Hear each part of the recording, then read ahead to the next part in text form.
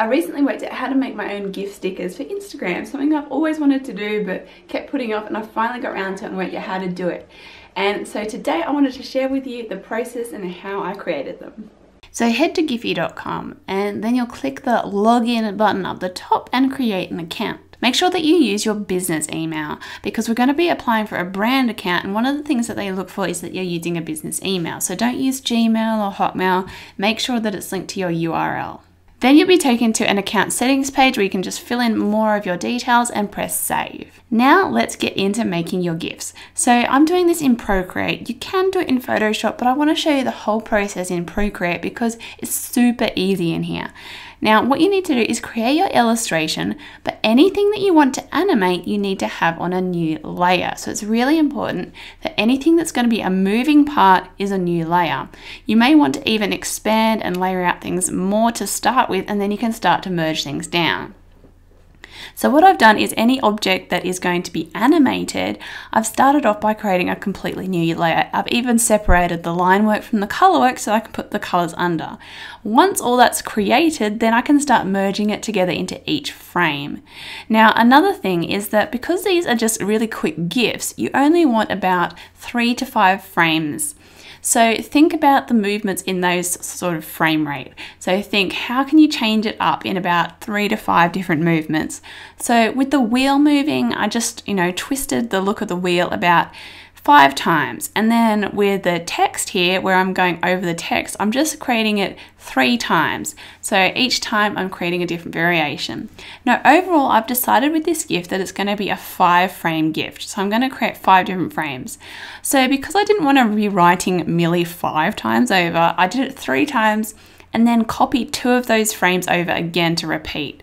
So if you want to make less work for yourself, there's certain frames that you can repeat again, you can do that. And then the more detailed stuff, like how I want to have the wheels looking like they're turning and also the pedal turning, I created 5 different layers for that with a different frame of movement.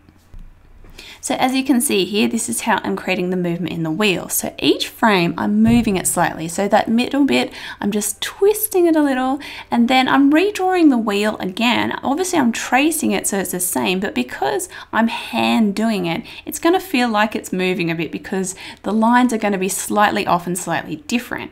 And then the spokes inside, I'm moving them over a little bit so that they feel like they're turning around. Obviously we're not animating a movie. It doesn't have to be super accurate and perfect frames to make movement. We're just trying to create that sense of movement, so you just want each frame to be slightly different. Then, as I said, I created a new layer for the color underneath. This is simply so it was easy for me to put the color under the line work.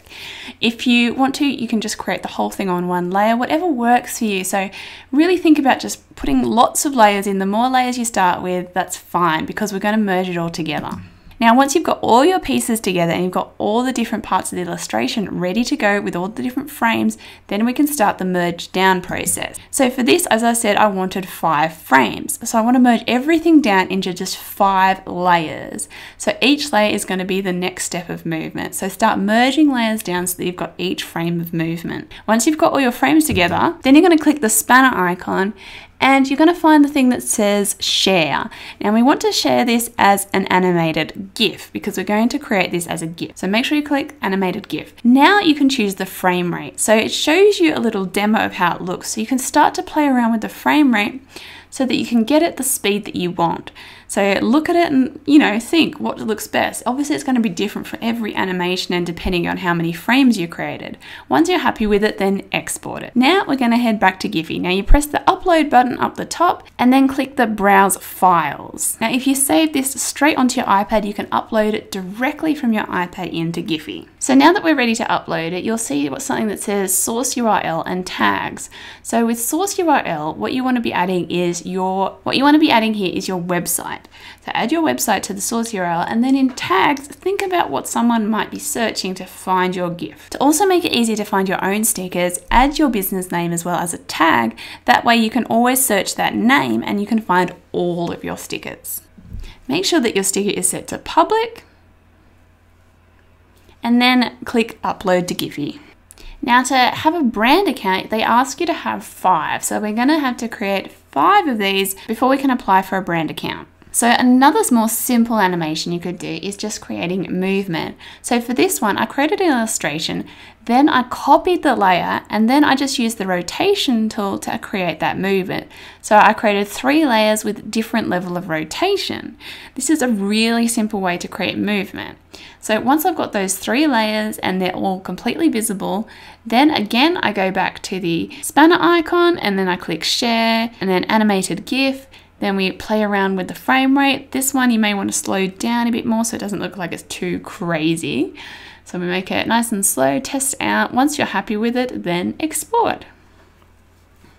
And finally, if you want to animate text and just create that wiggly feel, you basically just want to redraw the text 3 times over. So basically what you do is put the opacity down, retrace it, and create 3 layers of the same thing. But because it's your hand drawing, it's going to be slightly different each time. So when you go into the animation menu, as you can see, it has this wiggly feeling, and that's just simply because you redrew it several times over. Now to apply for a brand account. So once you've got those 5 GIFs ready to go, now we need to apply for a brand account. So we go into the 3 dots at the top there, then look for the link that says support. So we're going to go into the support, and then you'll find the apply for a brand or artist account, and then you click on to apply for a brand channel. As we see here, it's saying that I don't have 5. This is because I tried to use another account to show you, but once you click on it, it will take you to an application form. So you're simply going to fill in this form, make sure that you use your business email, that you share a business social account, and apply. So once you've got those GIFs uploaded and you've filled in the brand application, then you wait for the email to come. Once the email comes, then have a look at your account, but it probably won't be live yet. I found it took a few more hours, probably about 12 more hours after the email for them to actually become searchable. So just keep an eye on it within the next day. Search it every now and then in Instagram or check your Giphy account and see if it's searchable. Once it's searchable, you can start using them. So I hope you enjoyed this tutorial and you have a go yourself because it's lots of fun. And don't forget that if you want to learn more about graphic design, creativity and branding, then be sure to subscribe to this channel, and I'll see you next time.